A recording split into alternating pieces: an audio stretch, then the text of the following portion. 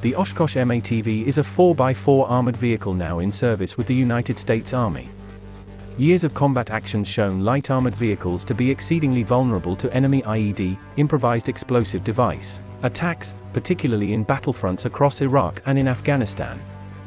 The base HMMWV vehicles were ill-equipped for the task, forcing programs to up-armor the systems. But as this led to limited success, programs were enacted to find dedicated mine-resistant vehicles known to most as MRAPs. These vehicles place crew and system survivability at the forefront of their design and are as rugged as military vehicles can get, all while supplying some of the creature comforts found in civilian sedans. One of these resulting creations was the impressive Oshkosh M ATV, a vehicle with the protection qualities of her larger 4- and 6-wheeled brethren, but with the mobility of a smaller vehicle. Such a vehicle would prove useful in the confines of urban fighting. The Oshkosh M ATV was selected from a group of 5 potential suitors as the winner of the MRAP competition on June 30, 2009, receiving a $1,060 million contract to furnish some 2,244 vehicles to the United States Army. The Oshkosh product was selected as the prime contender for its proven survivability features including mine-resistant capabilities, off-road function, affordability in both production and maintenance, and Oshkosh's modernized and capable production facilities. The first few MATV vehicles were debuted in Afghanistan sometime in October of 2009. The MATV is expected to take the general-purpose utility mantle from the famed HMMWV, Humvee, series of armored vehicles. Externally, design of the MATV is utilitarian to the core. Most often fielded in the base single-color desert paint scheme, the MATV makes no apologies for its lack of beauty. She sits atop 4 large rubber tires held out at the extreme corners of the design. This affords her a 16-inch clearance under her chassis. The engine is fitted to the front with the air grille divided into 3 fashionable points of entry along the front flat facing. The hood over the engine compartment curves upwards to the high-angled front bulletproof windshield plates. The driver is seated conventionally to the left front side of the crew cabin. There are 4 armored cabin doors with smaller bulletproof window. A pair of rearview mirrors hang from wire frames ahead of each forward door system.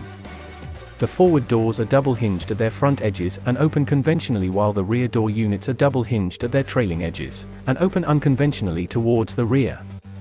The cabin features slab sides and a flat roof. The powered turret sits atop the roof. A spare tire is locked in place along the flat surface of the rear cabin. Base weight for the vehicle is approximately 25,000 pounds, with the gross weight tipping the scales at 32,500 pounds. Armor is of Plazon composite. Plazon is an Israeli vehicle manufacturer with experience in building military-grade armored vehicles. There is seating for up to 5 personnel internally, including the roof gunner. Power is supplied from a single Caterpillar C7 7.2-liter inline, 6-turbo diesel delivering up to 370 horsepower.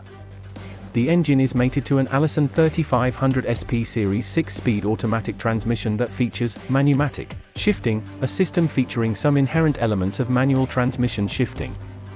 The suspension system is a TAK, 4 independent 4x4 system, fitting the axle to 2 large heavy-duty coil springs.